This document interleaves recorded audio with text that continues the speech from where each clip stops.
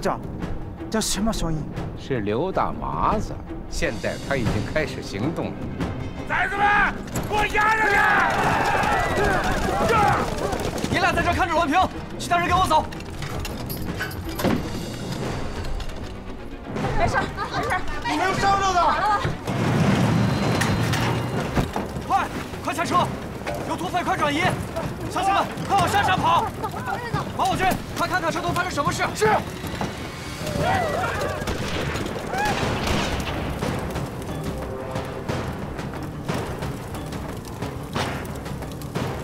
走！快走！快！乡亲们，快往山上跑！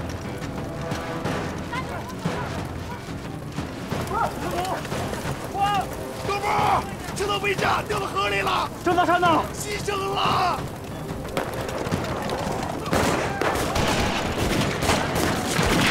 保护群众，快走！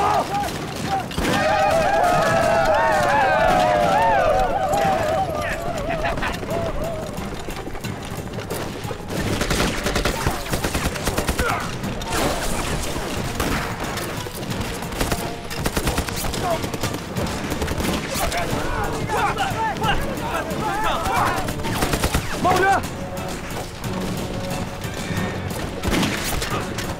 前面的崽子，给我压上去！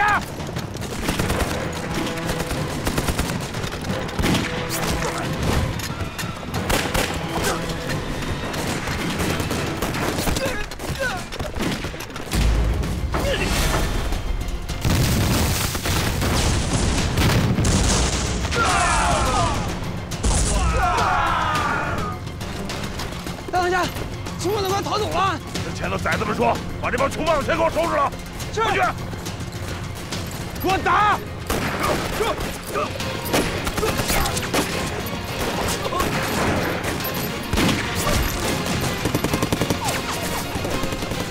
兄弟们，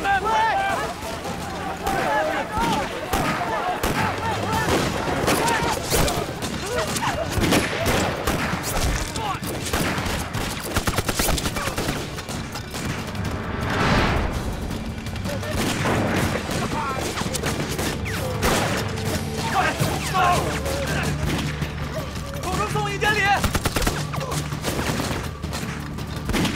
快去保护群众，快！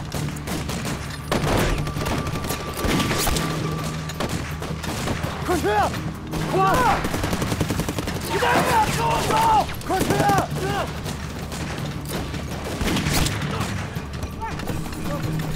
快，都跟上！快！弟兄们，跟上！保护大家！都跟上！快！站住！快走！乡亲们，快点！走！来，大家不要慌！大家不要慌！我们不走就是死路一条，跟着我走！李三贝、于殿里，掩护群众，走！快走！快走！司令员！司令员！司令员！司令员！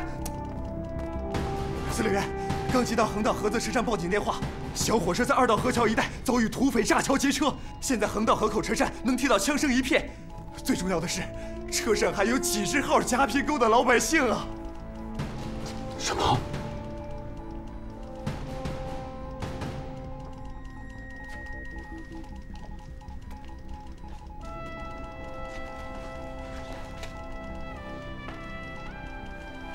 我们是干什么的？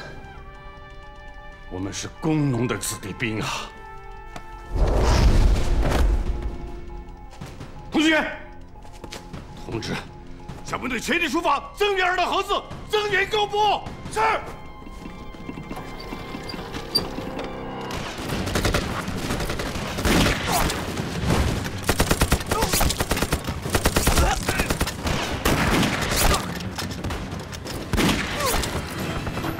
别动，多一点。我是蹲着呢。哎，我说兄弟，你俩不出去帮帮忙啊？这赶劫小火车，这肯定得来不少人呐！少废话，我对好。不是，那你们得死多少兄弟？你俩也太不仗义了！啊！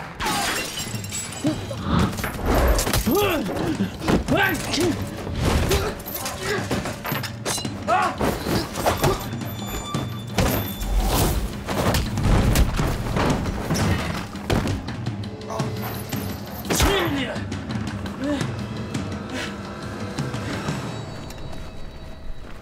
哎呀！哎，韩六三，你咋来了呢？李大哥啊，大伙儿置办年货回来，我看着我也高兴啊，来凑凑热闹啊！雷哥啊，这小火车迟到能有20分钟。哎呦，二零三，咱们这是森林铁路，各个站点呢经常会临时调度，所以啊，晚点的事天天都有。203，天副司令来电话了，说小火车在2道河子被土匪炸停了，双方正在交火。他命令我们马上集合队伍，火速增援。大哥，到！集合部队，火速增援。是。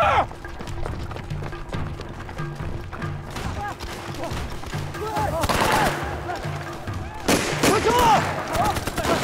走！大爷，不行！大爷，没事吧？怎么了？把大爷背上！上来！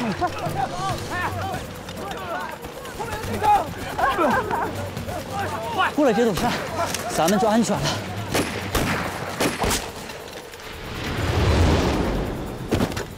于天礼，天礼！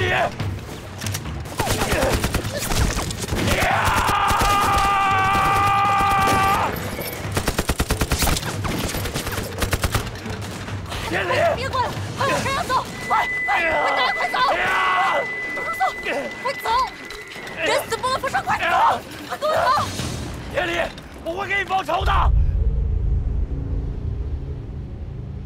二零三，你干什么呀？大哥，留下来警戒，我去救高哥，还有百姓们。二零三，这个冲锋陷阵有我堂哥的，作战指挥我部。你别啰嗦，这是命令，赶快执行任务。堂哥，到，火速前行。部队跟我前进。是。走。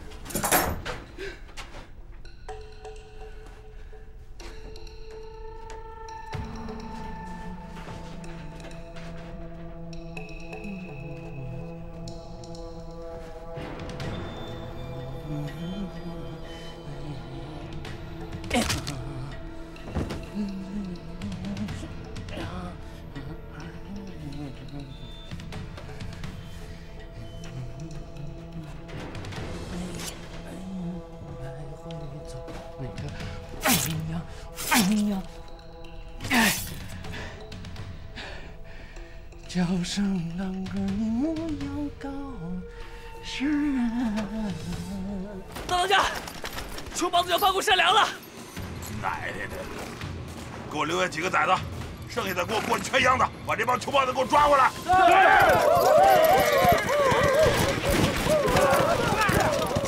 不好，土匪包抄百姓去了。咱们也得分开，去保护群众，我在这掩护。还是你去，我留在这跟他们打，保证完成任务。小心！现在不是争的时候，快去！是，快！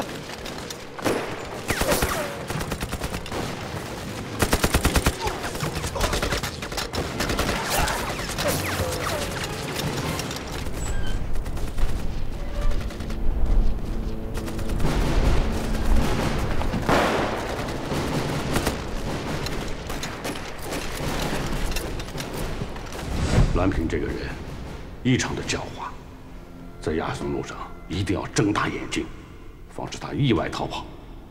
如果出现不测，要坚决的除掉他。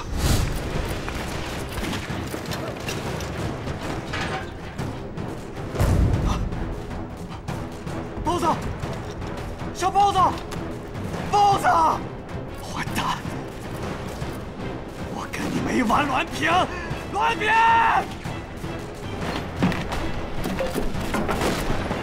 栾平跑了，给我追！快！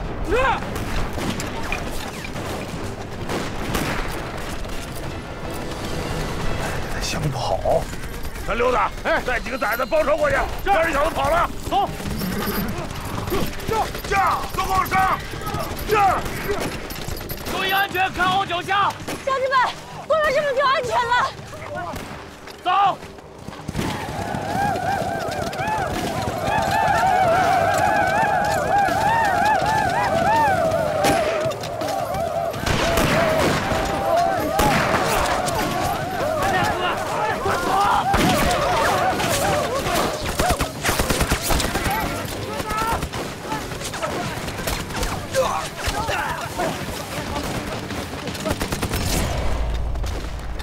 你们3个掩护群众，我去制高点。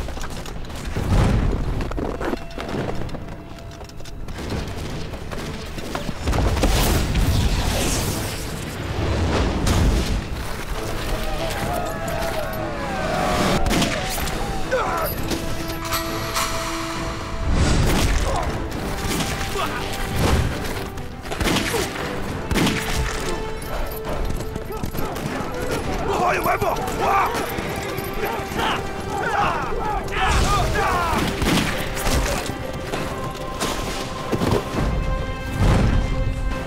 快带着乡亲们撤！胡子被打散了，暂时安全。好，快！乡亲们，加把劲儿！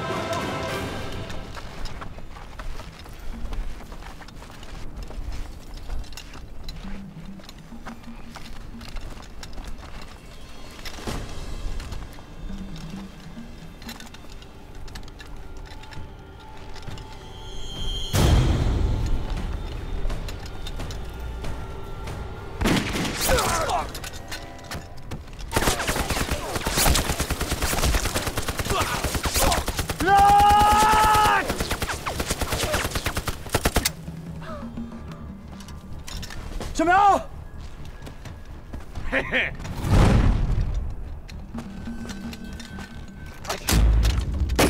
跟我快走！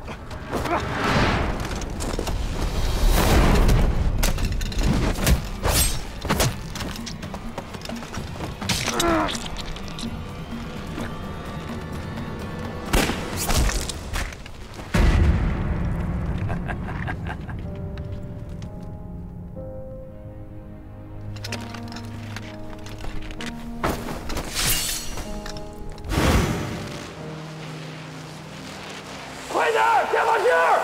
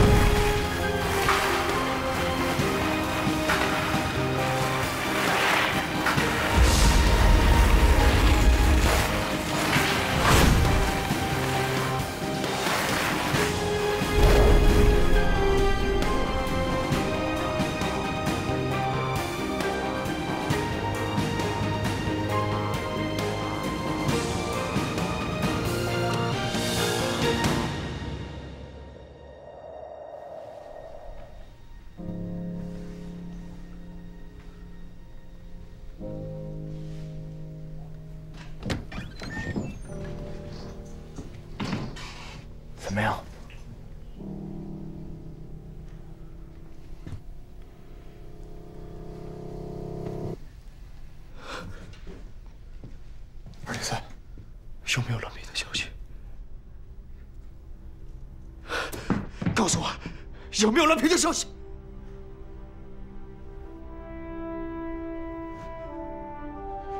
赶快去通知军分区，要求立刻接到栾平。是。等一下。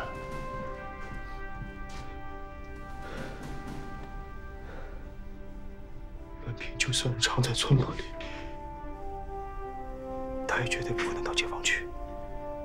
他没那么傻。203，栾平会不会去神阁庙？绝对不可能。他偷偷复制老大的先前图，老道心狠手辣，怎么可能放过他？那他要么是投奔座山雕，或者就是九彪了。九彪是贪财之徒，目前栾平没有本钱让九彪收留他，那他肯定就是投奔座山雕了呗。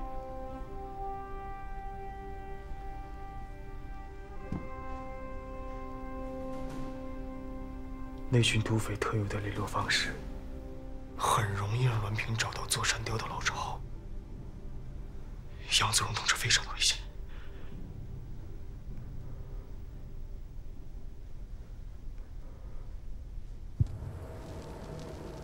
邓哥，这屯子里都走遍了，咱们去哪儿啊？这屯外10里地之内，全都是咱屯的任务范围。这主任说了，栾平逃跑十有8。4匹怀霸，16支长短家伙，别管他是柳子还是共军，只要敢翻过前面那个山梁子，都得他妈碰嘴的。哪头山要是有这个，能让共军给打花子了？老太太看地图，这哪能哪儿啊？怂货，孬种！你给我耍什么脾气你？啊！妈了个巴子的，我他妈抽死你们得了！老爸，这又干啥呢？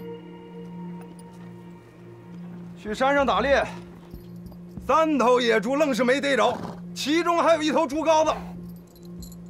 看看我这些青莲子，啊，没一个争气的。你看看人家老九的这卷毛青鬃马啊！我说老爸，这匹青鬃马可是老九的眼珠子啊，你可别动不动淌哈喇子流。这你就不知道了。那我跟老八都是马后，我懂了。那看见匹好马，要了亲命似的，是不是老八？不就是一匹马吗？能跟咱这好巴子的情谊比啊？对，不就一匹马吗？算啥玩意儿？江湖义气，绿林哥们儿，情义为重啊！老爸，别给我整这假招子，我懂。厅长，青鬃马归你了。真假？还能骗你咋的？来，下来说，下来说。哎呦我去！哎，当真？当真。好嘞！哎，干啥？等会儿。干什么玩意儿？干啥？你反悔了是不是？反什么悔呀？这么回事儿。那啥，马是我送给三爷的啊，对不对？三爷又送给我了，啊，你说我这一转脸又送给你，三爷咋想？老爸，三爷的脾气你知道啊？他老人要是发火的话，又知道了呗，啥你都知道。老爸，这么的，马说给你了，早晚都是你的，别着急呀，你等我找个好机会啊。君子一言，快马一鞭，好法子，好法子！对，整成凳子放喝了，我快撑不了你了似的。瞅那样。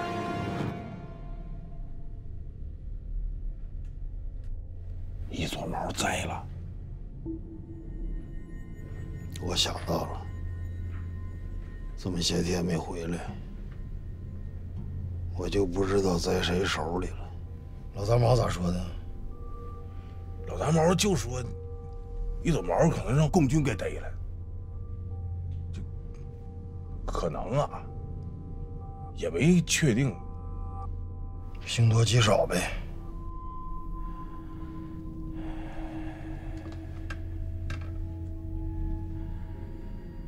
要我说，别瞎想，三爷，一走毛不就是干这个的吗？插签传信的，灵觉着呢。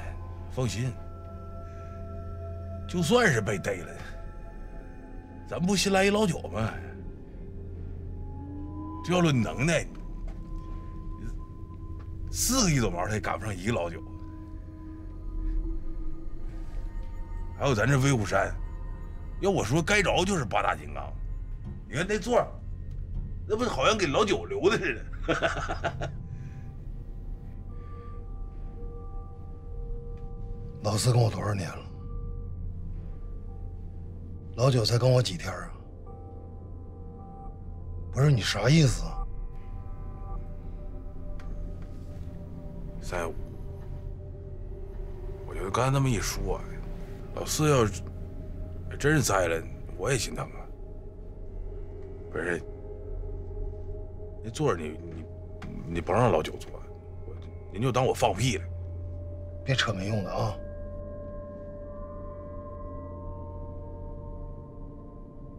一会儿把人都叫来，正好过小年儿，你当着老九的面，把2道河砸小火车、杀共军崽子的事说一遍。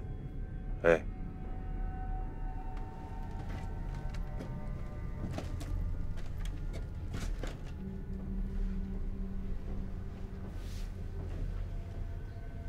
还是老九啊！我就搁这待着。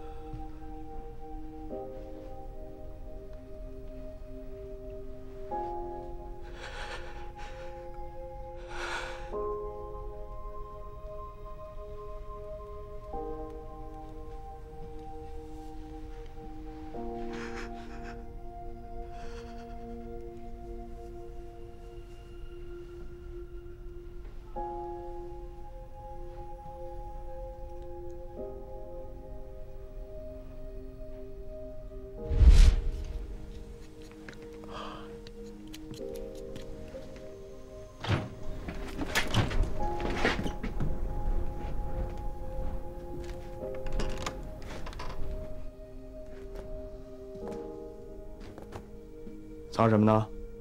拿出来。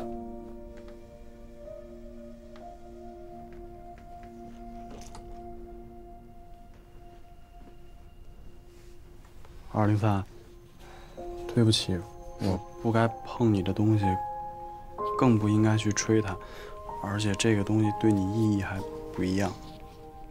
你知道这个东西意义不一样，你还拿？我就是喜欢那首小路，我想学一学。拿过来。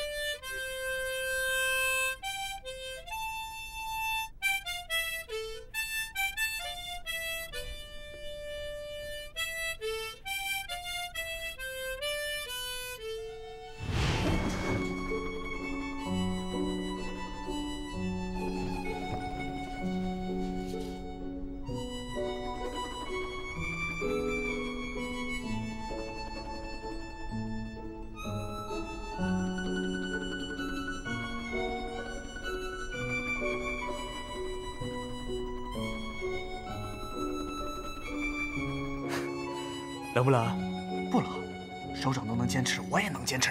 冷了就跟我说啊。睡会儿，快。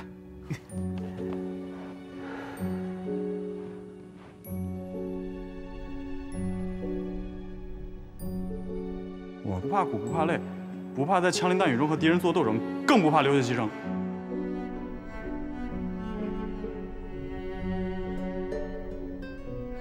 我即便是这只手没了，我还有另外一只手啊，而且我还有腿，还有嘴呢。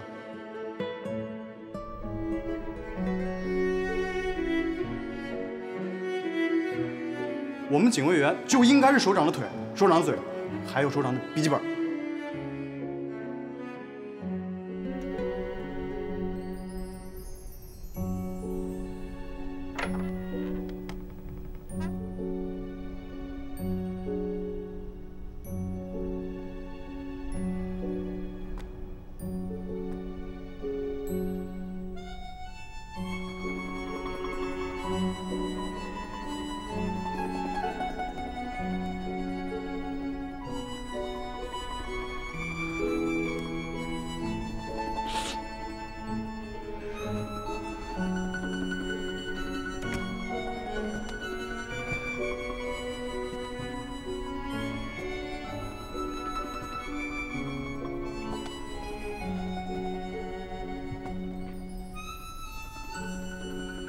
203，从今以后，我要做你工作上的警卫员，日常生活中的首长。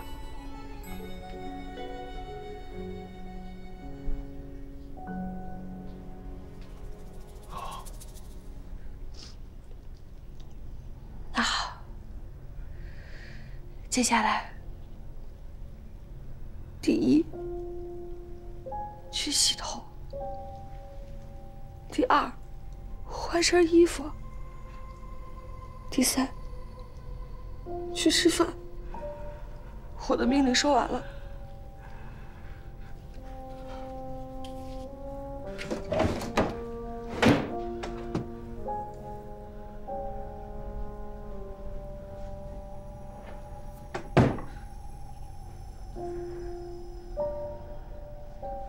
203。你要振作起来啊！你要好好爱护自己，为了我，更为了那些牺牲的战友们。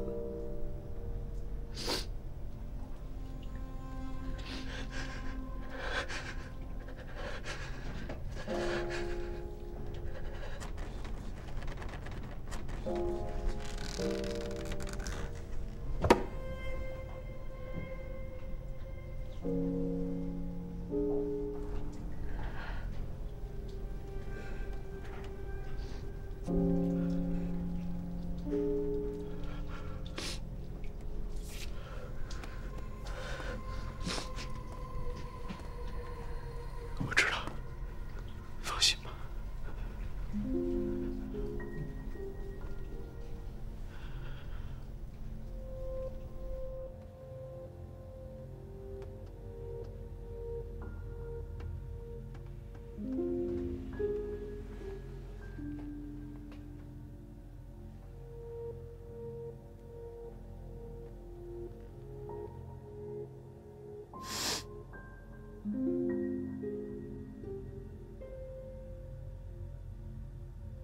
堂哥，你说宝军哥他们怎么还不回来啊？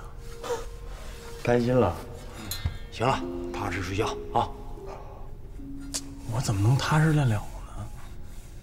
你说咱们一块出来都好几个月了，这眼看着身边的战友一个一个从我们身边离开，宝军哥他们还不回来，弄得我心里面七上八下的。瞎想什么呢？啊？干革命哪有不牺牲的，对不对？不过有一点啊，你要记住了，如果哪个战友牺牲了，咱们一定要帮他把仇给报了，报仇。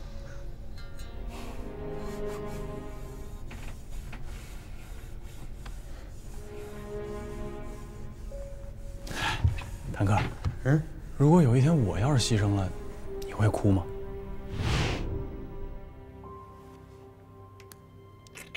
万一，我是说万一啊，要是真的牺牲了，你们一定得替我照顾好203，那样我死也瞑目。高文，你是有病吗？干什么呢？大半夜，我说，哥，你咋还生气了？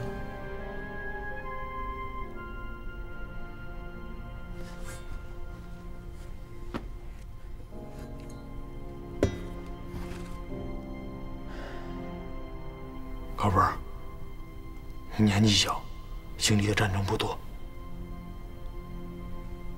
我打的仗太多了，遇到战友死啊、牺牲啊，或者某某某又没了，我心里不是个滋味儿。我不想听到这些。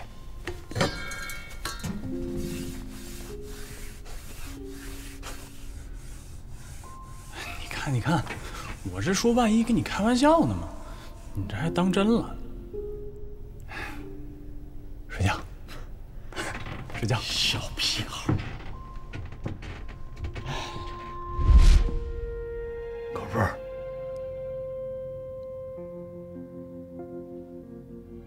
你放心，我们一定替你照顾好203。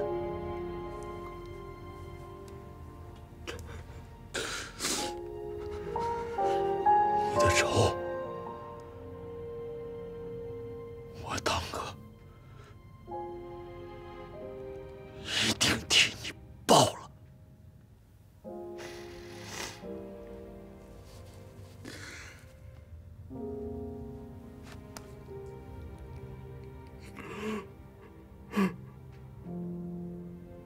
来，整一个！来，你先粥啊，我缓一会儿，我没吃东西呢。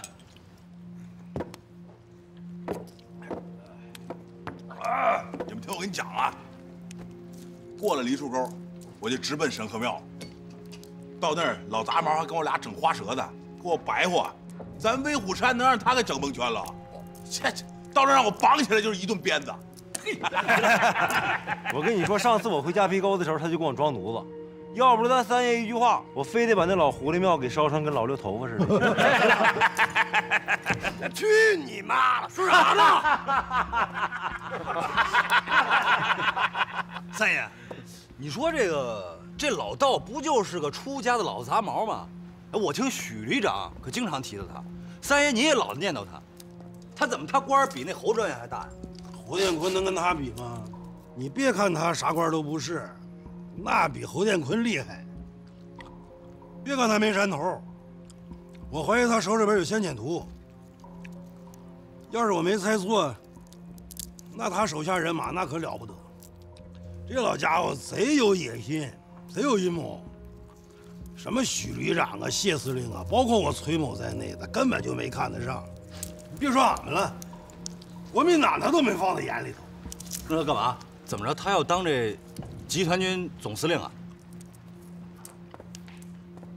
或许啊，他想跟张大帅一样，当东北王。三爷，他连蒋介石都没放在眼里，还能瞧得上张大帅？你说这老道啊，真看不出来，道行还挺深。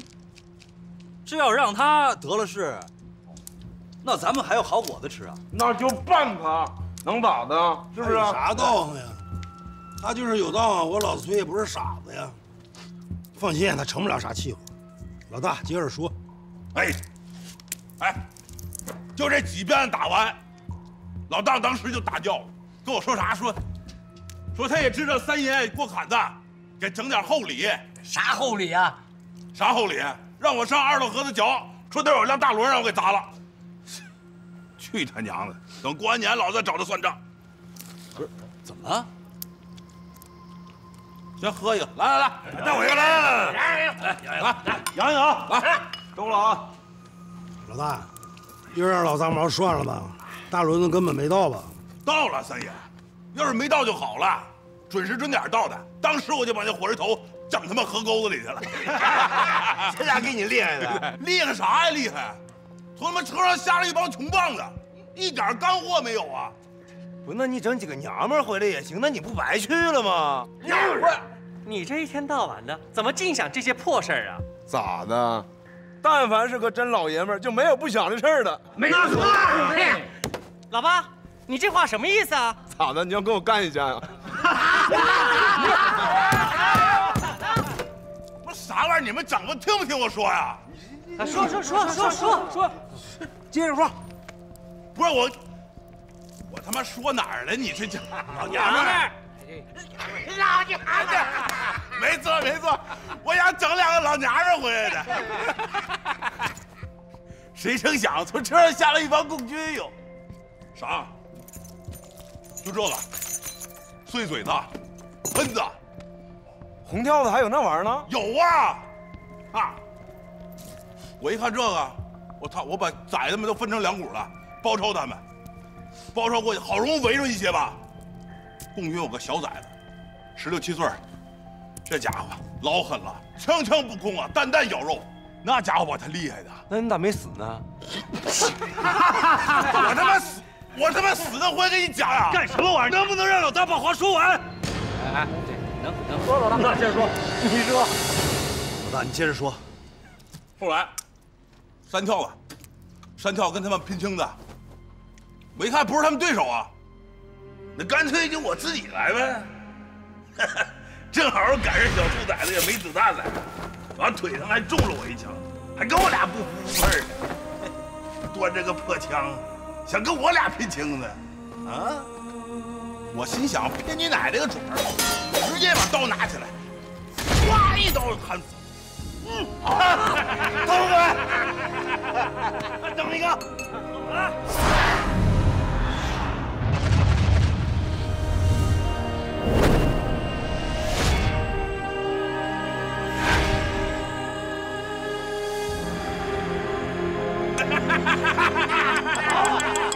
好，来干一个，喝急了。哎，老九，干啥去？喝多了？哎，咱喝多了，不管杨一个，来，中了啊！老大，这事儿干得漂亮。哎，漂亮啥呀？崽子没回来几个。来，待会儿扬一个。来。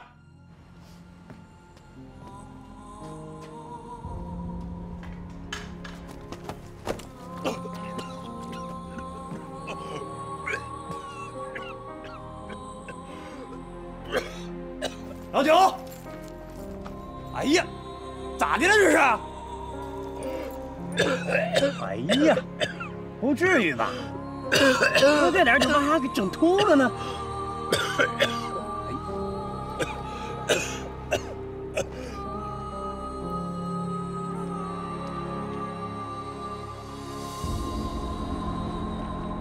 没事吧？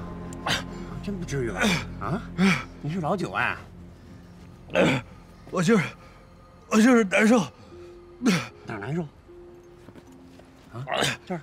不是，你说老大那些小崽子全折到山下了，我心里难受。嗨，不算啥，都是前面宰的啊。老刘，你不知道，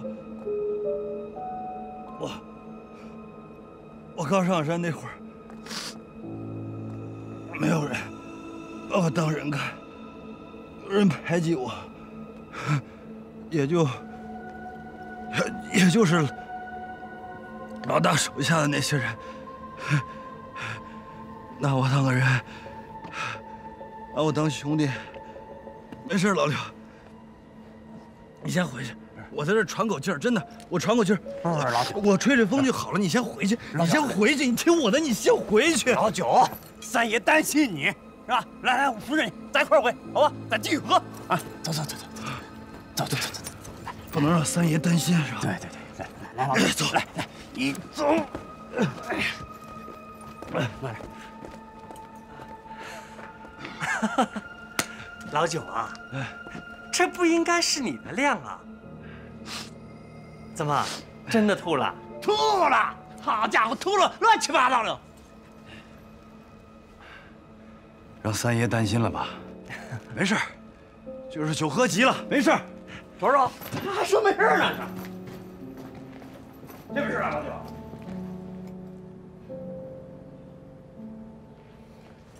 没事了吧？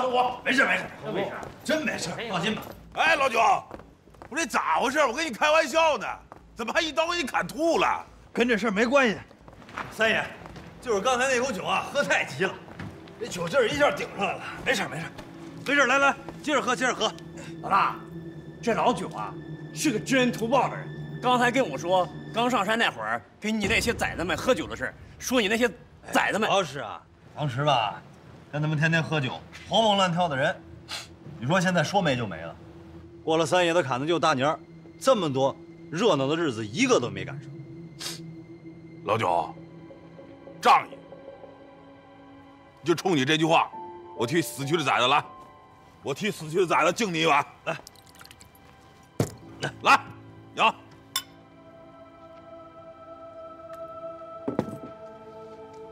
这老杂毛，他明明知道那大碗点子硬有碎嘴的，他为什么不提前告诉你啊？为什么？为什么不再多给你俩铁西瓜？我告诉你老大，就是你那几鞭子做下仇了，是不是三爷？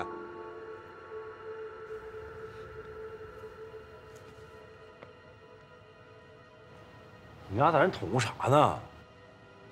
你俩有背人事啊？这老杂毛也太阴了吧！明面上给你点好处，你实际上让咱们替他卖命啊！啊，就一群穷棒子，让咱们折了30多个人呐！你们都等着瞧吧！这老杂毛啊，一准到那个什么东北剿总，一定会去领功请赏去。可咱们呢，三爷，我就关心那个年货呢。啥年货呀？不都跟你说了吗？一帮穷棒子，就这鸡翅花布，还有几斤棉花，还有点猪肉，给你要啊？三爷，这回下山，对不住啊。常在河边走，哪有不湿鞋的呀？崩嘴子难免的，是不是老九？啊，三爷说的是。你们喝吧，我眯瞪一会儿去。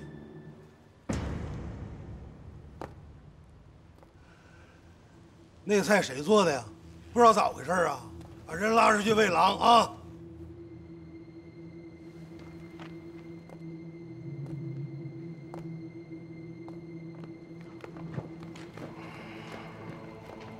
慢点，三爷。走了走了，没事。行了，散伙吧都啊。好，你们喝吧，我回来。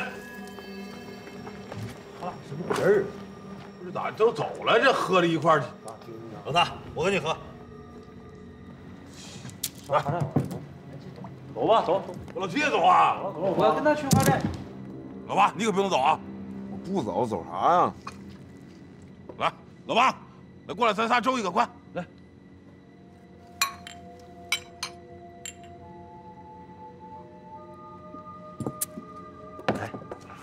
老大，你跟三爷有年头了吧？那可长了，这小20年了吧？那个时候我还是傻小子呢，你跟师傅学木匠。迎门梁子还有这手艺？可他娘别提了，提这事儿就伤心。学艺这些年，啥也没干，就学会给师傅师娘端屎端尿了，还有伺候他们家那小崽子。有一回我记得，我跟我师傅给财主家弄一口楠木的棺材，我那一不小心把那棺材那天儿啊出窄了，这好嘛，师傅跟师娘这一顿给我劈头盖脸就是一顿揍啊，小崽子都打我，我这一生气啊，抄起斧头给这一家3口全他娘砍了。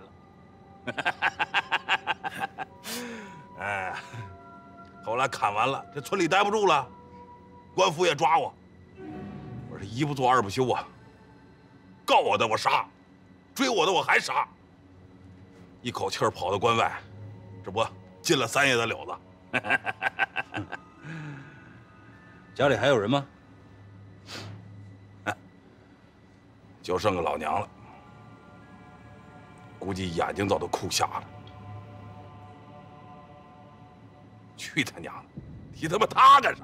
谁到了？聊他干啥呀？你看，人全让聊跑了。哪是我聊跑的？这不他们走以后我才说的吗？给你台阶下，听不懂啊你？来，周爷，周爷。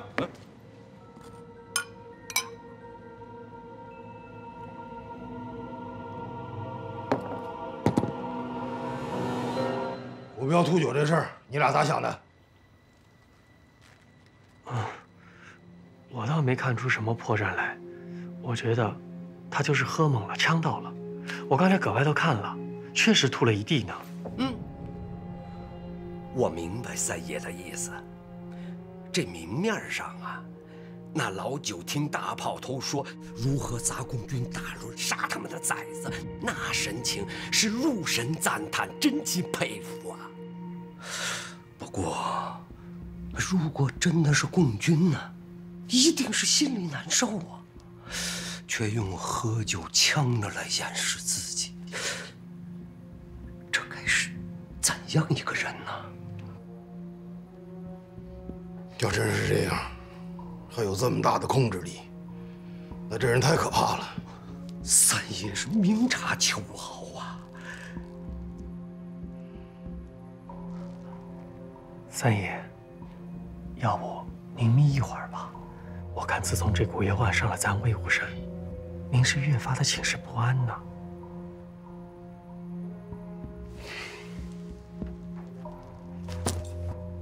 范多的，你不是足智多谋吗？号称自己是赛诸葛，你给三爷出出主意呀！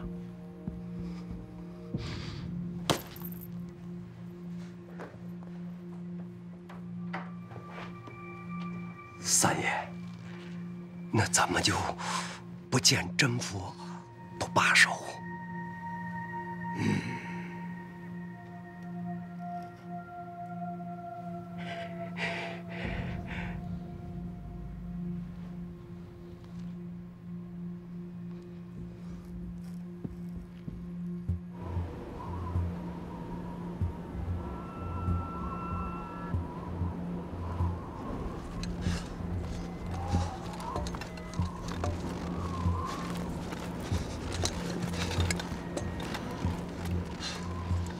843克，200米一克，快走了170里了，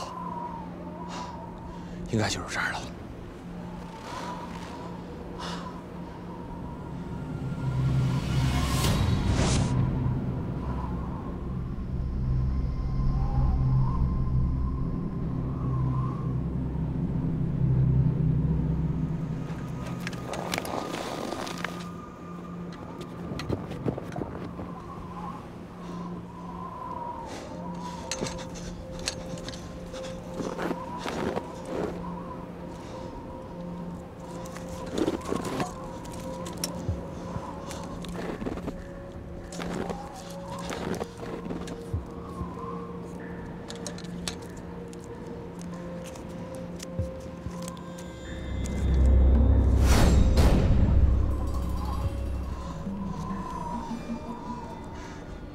可以啊，老杨，位置不错啊。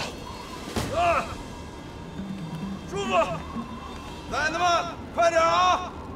咱巡完山回去搬火扇子去啊！好。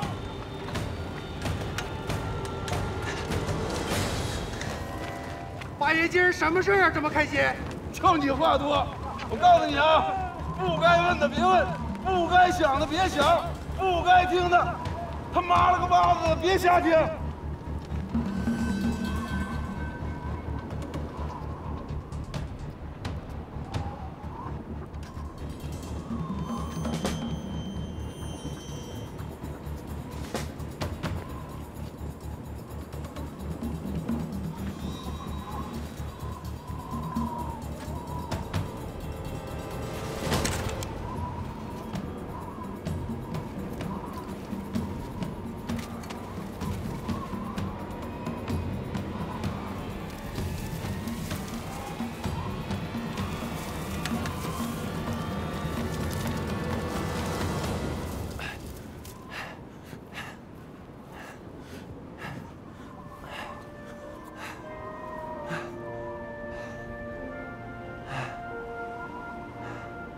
熊皮褥子，哎呀，你这想的也太周到了啊！行，我老孙就在这儿等你。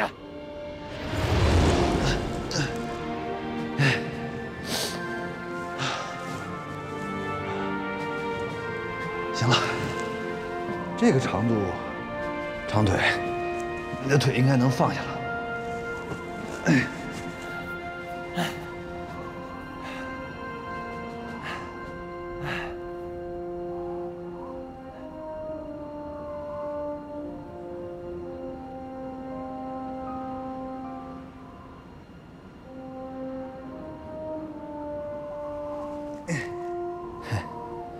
看见他，就跟看见我一样。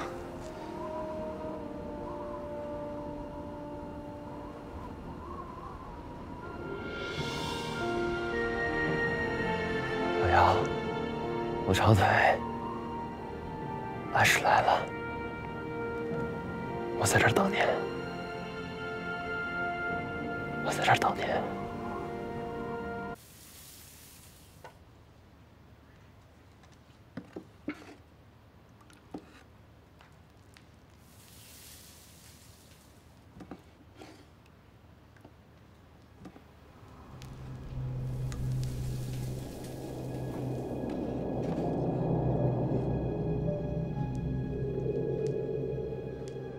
老长道，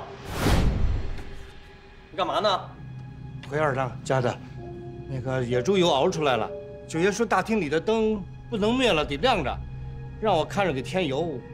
我正在添油呢。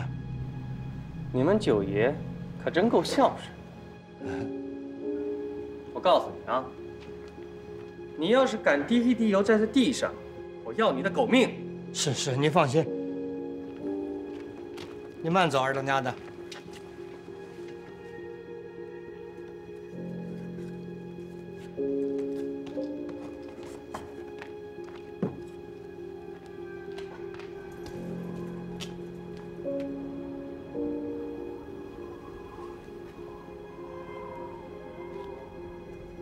起来，给我起来！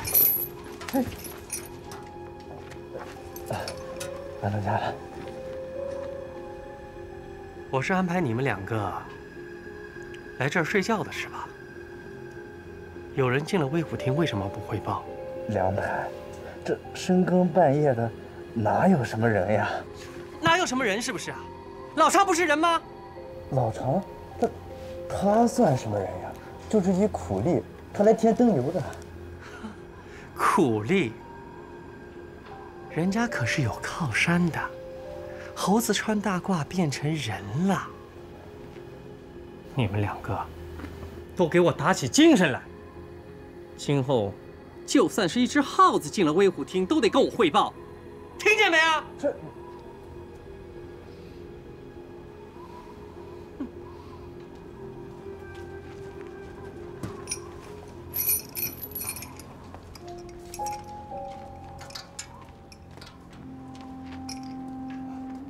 二位爷，辛苦啊！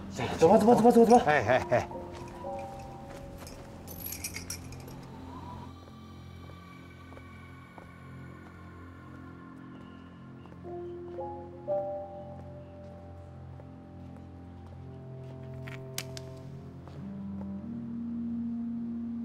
谁呀？我看见你了，别躲了，出来吧！出来吧！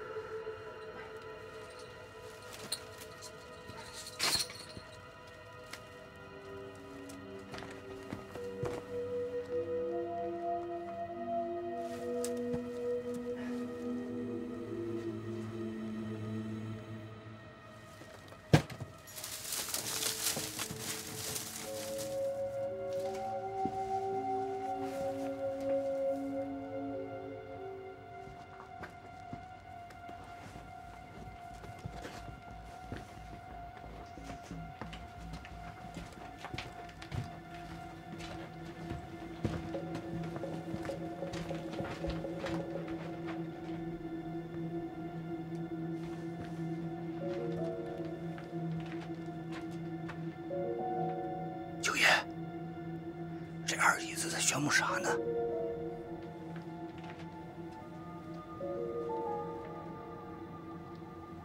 他在找机关。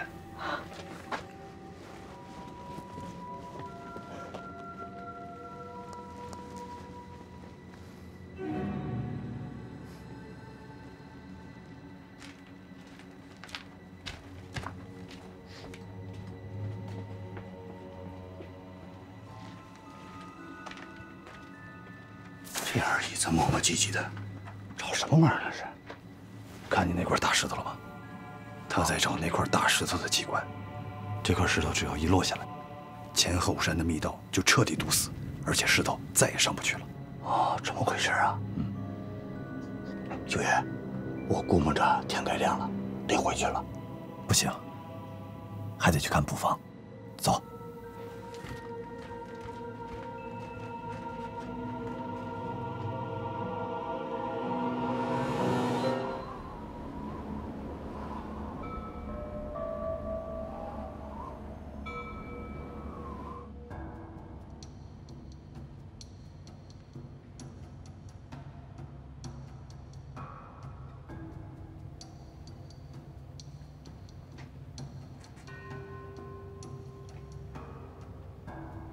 养兵千日，用兵一时。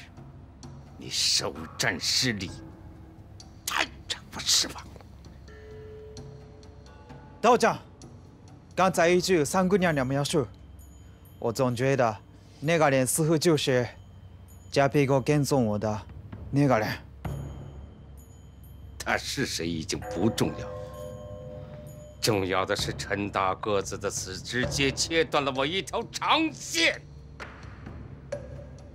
从此以后，这些人恐怕只能淹没在黎民百姓之中，成为了名副其实的地下先遣军。道长，我。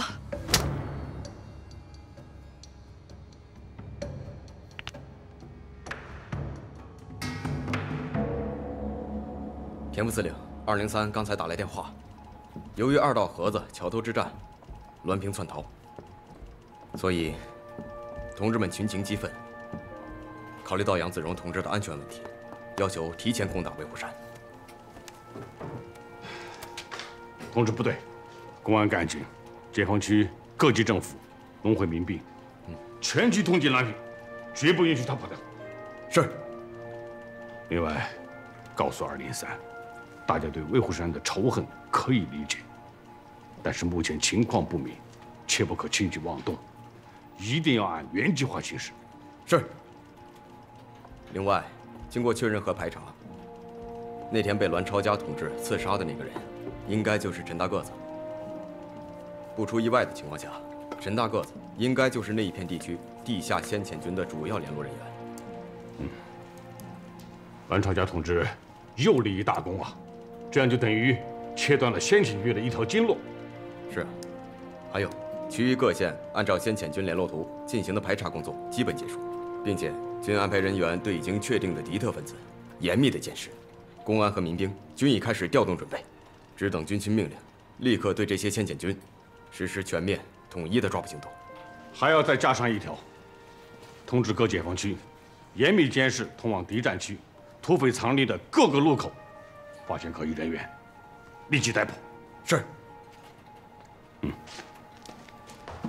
哎，谢部长，有什么事吗？司令员，今天机要通讯科的同志报告，昨天监听敌人电台的时候，发现他们更改了新的电讯密码。机要通讯科的同志将这情况汇报给了哈尔滨我军情报部门，那边的同志已经对新密码展开了破译。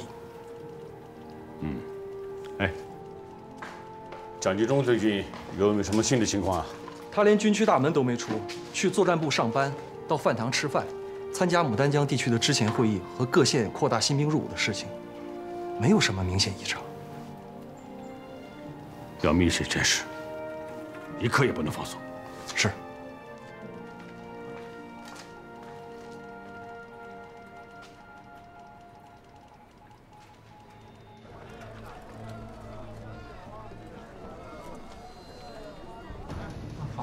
好的。哎，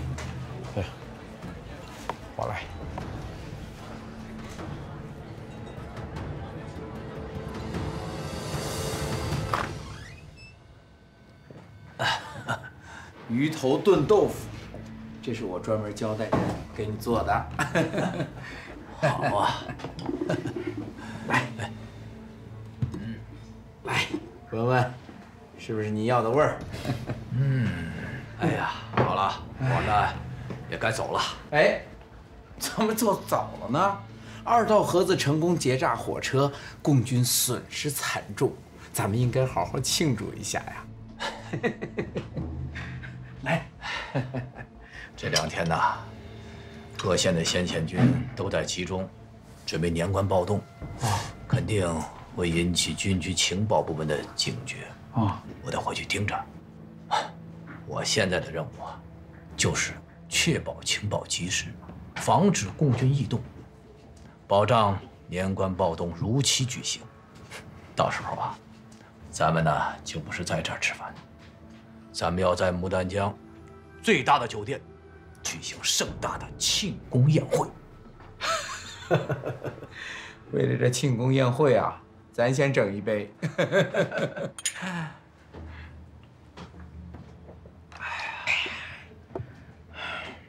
过几天牡丹江行动队都到这里集中，你就全权调动，我就不来了啊，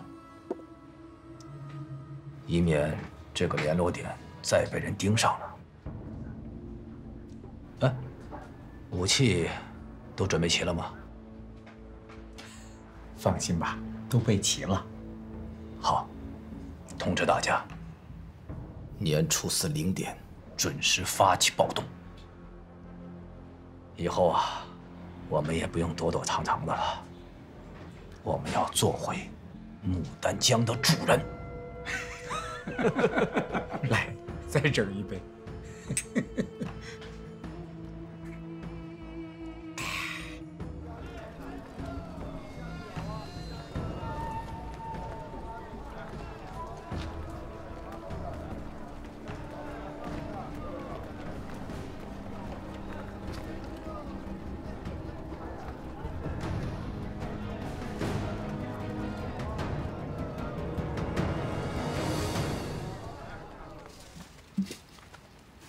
九爷啊，咱们昨天下的套肯定是套准了。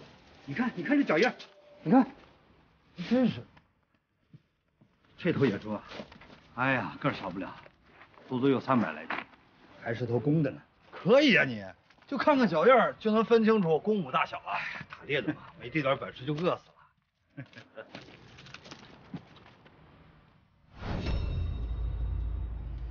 哎，老唐大哥，来。你瞅这个，像个啥？像啥呀？3撇4个圆的，伸个不拉垮的，就是个破树根。哎，你别说啊，从这儿看倒是挺像只鹰的，是吧？找去。哎，九爷，真没用，烧火都不爱着的，没用。到时候你就知道了。来，我来。小心啊！我跟他滚！嘿，走。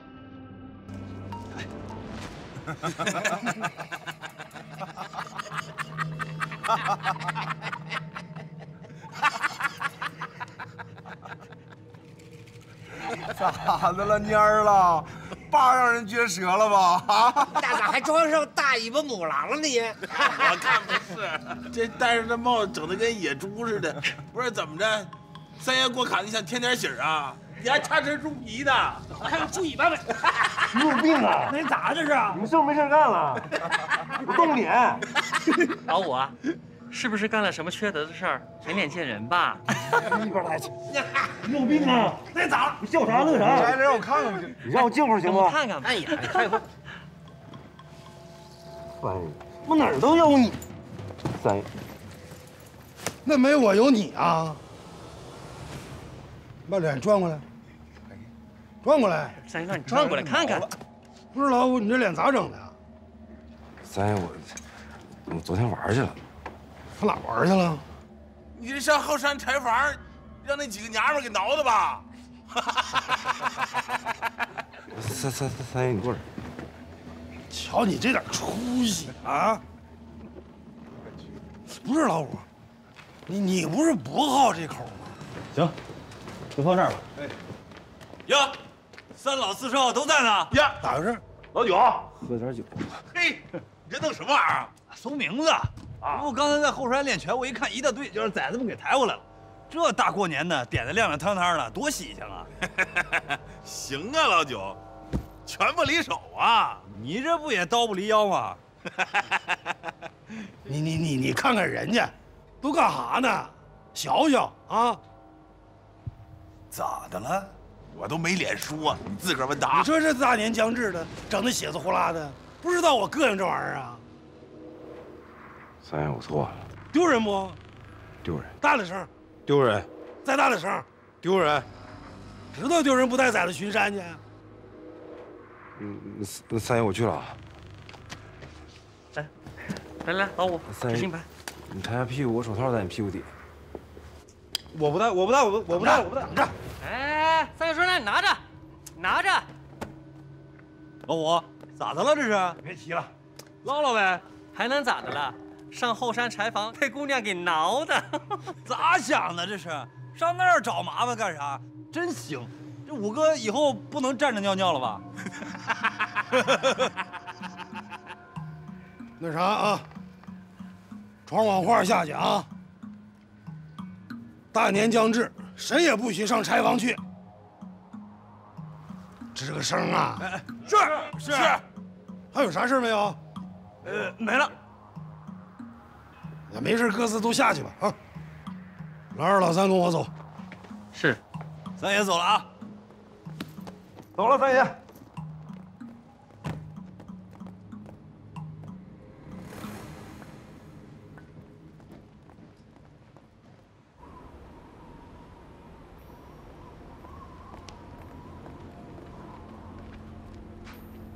老五，干啥呀？我瞅你昨天晚上没睡好，那么的吧，我替你巡山去，你回去好好睡一觉。你拉倒，三爷知道我偷懒不整死我呀？拉倒吧。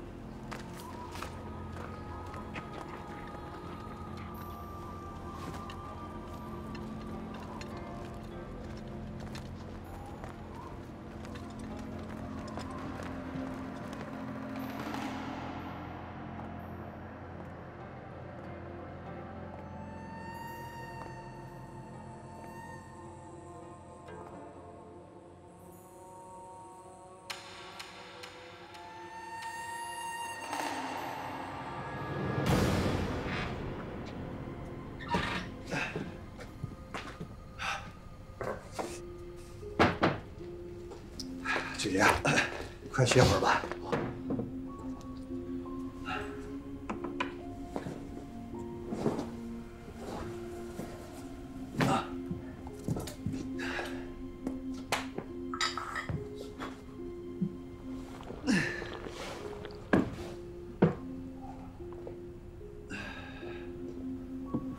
坐吧，老郑。哎，九爷啊。翠花和银八字可又去三爷那儿去了。哎，没事，他们啊也玩不出什么新花样来。我现在算是看明白了，八大金刚也不是铁板一块。这翠花啊，是给自己留着后手的。哎呀，你说这家伙在千金闸那儿找来找去的啊，真有啥骨头。嗯。我也是觉得那儿可能有什么机关，只不过咱们没有发现。哎，早晨你跟我说那个老八，是个蒙古人。对，他是蒙古人，大伙儿现在都习惯叫他的报号叫马拉子，其实他的大名叫马乐庆。对，马乐庆。怪不得我一瞅见那匹马就喜欢的不行了，得趁着他。以后有用的价值。对。九爷，吃完这碗烟，迷糊一会儿，2天2夜没合眼了。哎呦，那有功夫啊！按照原定计划，这时候孙长腿应该到了我们既定的那个地方了。九爷，这么着，你要信得过我，我替你跑一趟吧。啊，我无所谓，死就死了。今生能遇见你，还知道我闺女活着就够了。你这话怎么说的？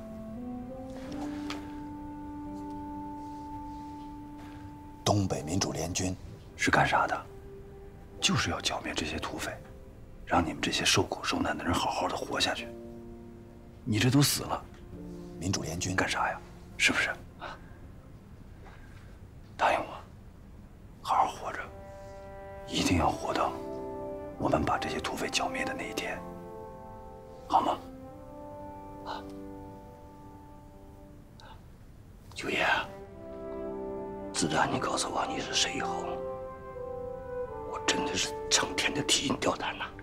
我就怕那帮混账王八蛋知道你的真实身份，要是那样的话，那他们就会让你要死死不了，要活活不成的折磨你。这帮家伙就拿这当乐子呢。我想好了，如果真是那样的话，我就豁出这条命，能替你扛一刀是一刀，扛一枪是一枪。有啥？心意我领了。你不知道，刚上山那会儿啊，我跟你一样也是提心吊胆，心都快提到嗓子眼了。可是呢，在这儿多待一天，这种提心吊胆就多习惯一天。你要相信民主联军，相信我。我们其实早就知道，这威虎山啊，只能智取，不能强攻，所以我这才上山来跟他们周旋。智取？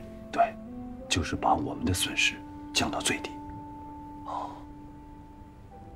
九爷，需要我做什么你就只管说，只要你让我做的，我二话没有。我知道。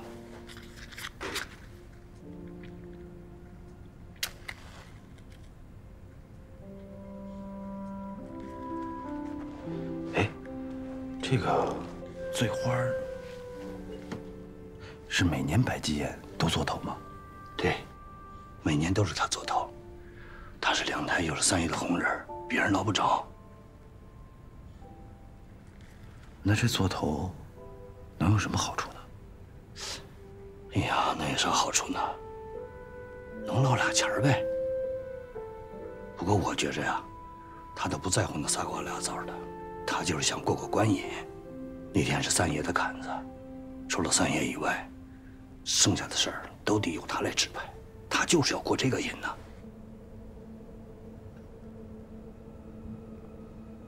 这活儿我得揽下来。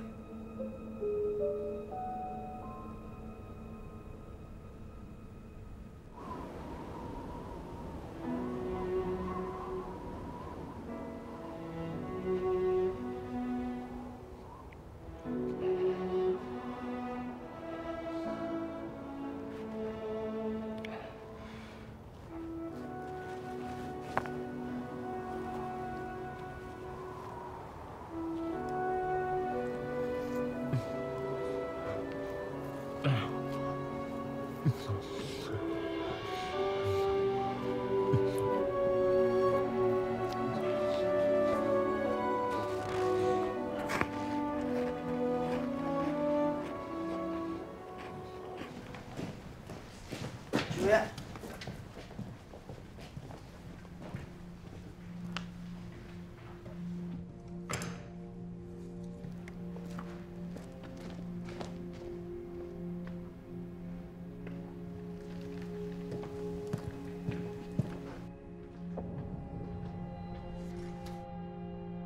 九爷，啊，您有事啊？刚从威虎厅过来，看见3爷跟诸位当家的都不在，过来瞅瞅，进去通报一声，说老九来了。啊，那九爷您稍后。哎，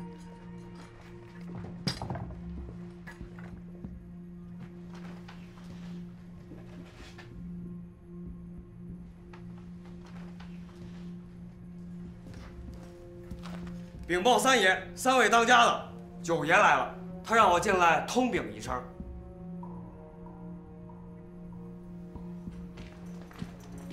他来这儿干什么呀？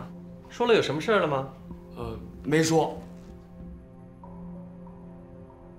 这来都来了，到门口了，进来吧。是。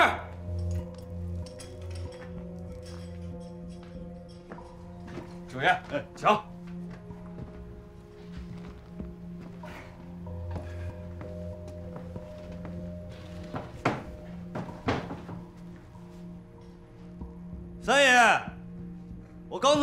过来，怕是您染上风寒，看您没在那儿，所以过来瞅瞅，心里才踏实。还有老九啊！啊，三爷，来威虎山又有些日子了啊，也没让你上屋里来看看。你说这择日不如撞日啊！来，喝点茶。哎，老九的这一片孝心，真是难得呀。要论孝心，我比这梁台还是差远。三爷，威虎山到底是气度不凡啊！您这儿别有洞天，比奶头山强多了。三爷，衣服收拾好了，要不要试一试？三爷，这衣服瞅着有点像个半成品呢。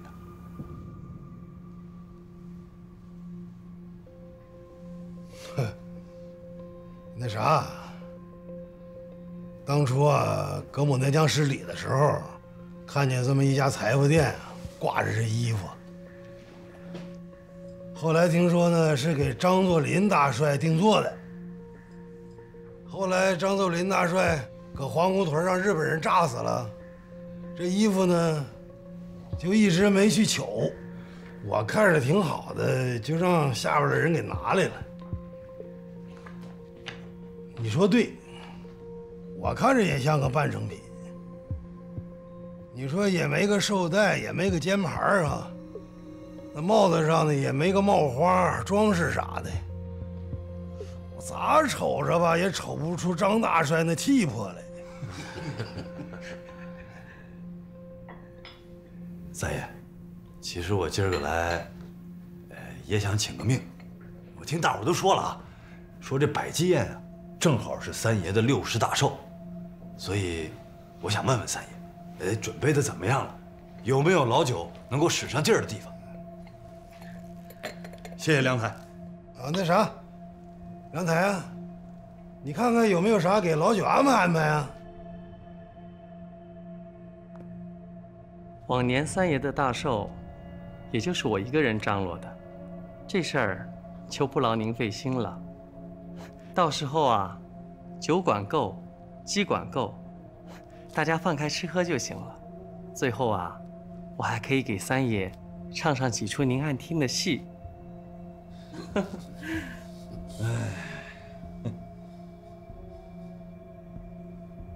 老九，你这声叹息是什么意思呀？当着三爷的面，有什么话就说出来，别憋着。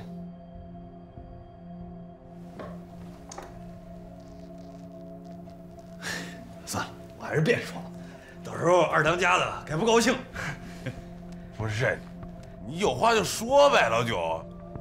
三爷在这坐着呢，你该说呀。说出来呀。三爷，那我说了啊。说吧。说去。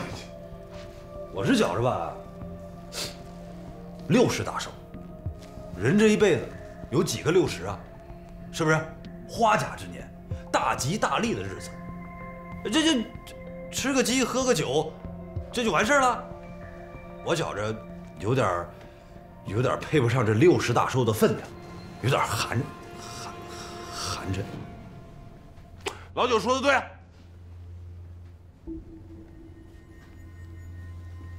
梁台，我得说说你，每年都整这么一套，弄点酒，弄点鸡，最后你给三爷唱2段。是，我知道唱的不错，但是不能每年都整这一套啊。我觉得老九说的对，今年60大寿，一辈子才有一回，就得大办。再说了，这过完年初4不就年关暴动了吗？崽子们还等着喝出征酒呢，这好几档子事搁一块儿，哪能糊弄啊？哎呀，人生苦短，转眼就100年。那是自然，三爷您的大寿，我醉花自当全力以赴。心领了，我心领了啊！老胡，哎，也算是你啊，心领了。那啥，威虎山逛咋样了？那哪能熟啊？威虎山老鼻子大了，我才来几天呢。9群27地堡啥的没去看看啊？没有，太大了，转不过来。不是，梁台，老九巡几次山了？巡了1回。啊，就1次啊？那啥，你安排安排，你让老九多巡几次山啊！啊，尽快熟悉熟悉9区27地堡啊！我听梁台安排。啊，三爷，时候也不早了，您该休息了。啊，我得眯瞪一会儿嘛。啊，行，那没事，那我们先告辞了啊。那啥，老大，你和老九一块儿走啊？那行，那三爷我也走了啊，走。是。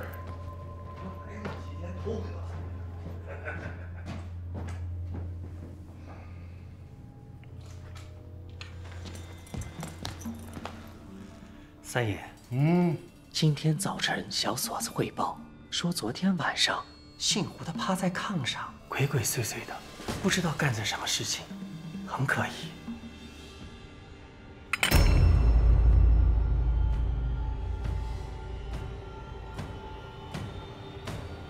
你刚才咋不说呢？刚才不是刘大麻子在这儿吗？他跟老九那么好，我怕他嘴大漏风了。那看没看着他到底干啥呢？没有，刚看了个大概，他就睡下了。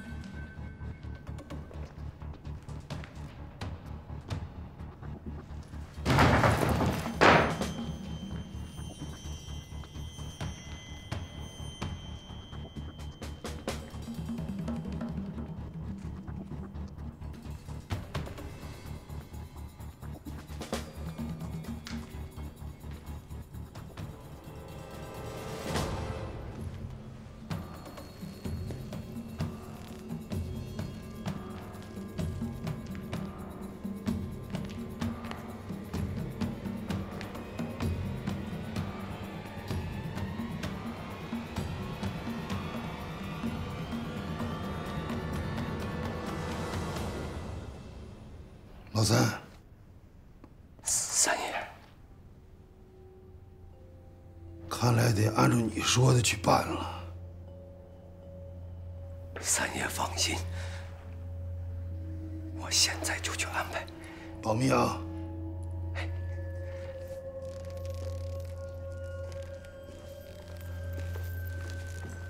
三爷，那我也退下了。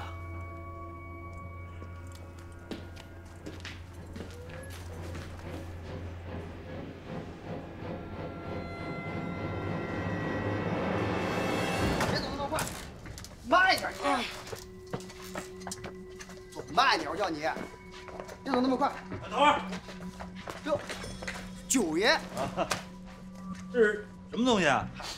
每年摆鸡呀，5福连各当家都能领几箱烟花，年30啊放一晚上，听个响，咱们呀也添点过年的意思。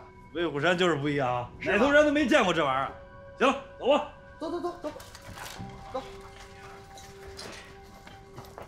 老九啊，哎，干啥去啊？我带崽子们巡山去。啊，行，去吧，没事你忙着啊。来，起来。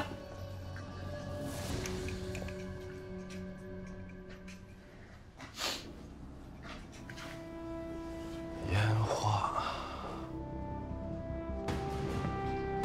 今天是我和杨子荣同志约定，他从威虎山送情报下来的最后一天，也是孙达德同志取情报的最后一天。无论拿到与否，孙达德同志都必须归队。所以，我命令你组成一支巡逻小组，去往威虎山方向进行巡逻，每日2次，不得有误。是，保证完成任务。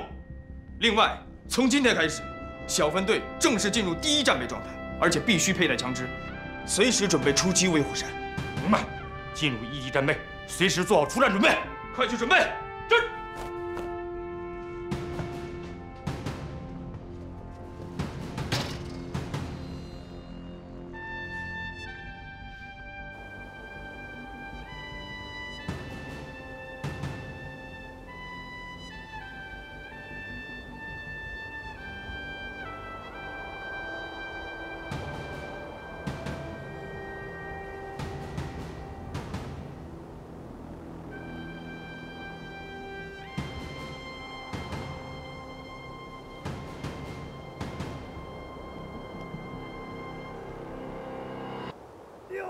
我今儿啊巡山头，巡山头，大雪封山我雪中游，雪中游，遛完山头我上炕头，上炕头。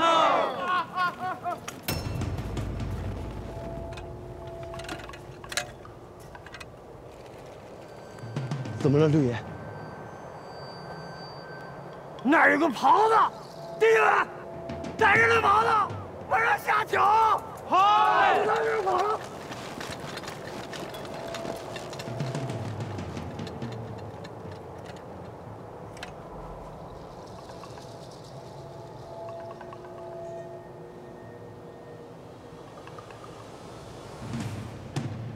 你个废物，废物点心，你废物点心，你说你有什么用？你说你有什么用？废物！废物！你给我下来！今天的，明天的，一个屁都没给我盯出来，三爷都已经不满意了。那家的，我日夜盯梢，冻得要死。三爷都已经找银八字出主意了啊！那咱们还咱们？三爷说了，咱们就是雾里看花，捕风捉影。可是九爷，你说什么？胡彪那里也看不出什么呢。我告诉你，现在这王八犊子在外头待着呢，这是你一次将功补罪的机会。我明白了，给我回来，给我撇了，有多远撇多远。白瞎了，我他妈，给我撇了！我看不了这玩意现在搁我屋，我赌，听明白没？明白了。